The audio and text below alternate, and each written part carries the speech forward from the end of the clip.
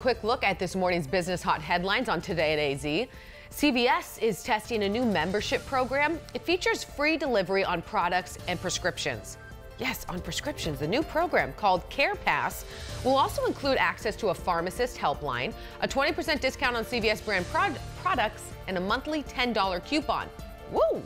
Membership will cost $5 a month. Buckle up if you're heading out California way. California has issued its first permit to test driverless vehicles on public roads. The company Waymo will be the first to put autonomous vehicles on the state's public roads without safety drivers. Until now, a safety operator had been required in the driver's seat.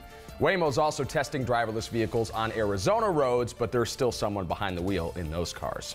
Starting today, Walmart shoppers can use a digital map to find items they're looking for and then purchase stuff right in the aisle in which they find it. It's a way to avoid busy cash registers during the holiday season. All shoppers have to do is find an employee in the section they're buying something from and pay for their items right there on site. Walmart introduced this new feature in the retailer's app to make this holiday season a little more convenient and simple. It's good for those of us that are going in for that one thing. I've never gone into Walmart for one thing. Me neither. I try not to make that trip unless I need a whole bunch of stuff. I've gone in for one thing but come out with 80. Right. Yeah. That's more of a Target move, I feel. I always see like a blanket or something for $8. I'm like, oh, I'll need this or something. Sure. Gosh, and then it sits there wrapped up the whole time.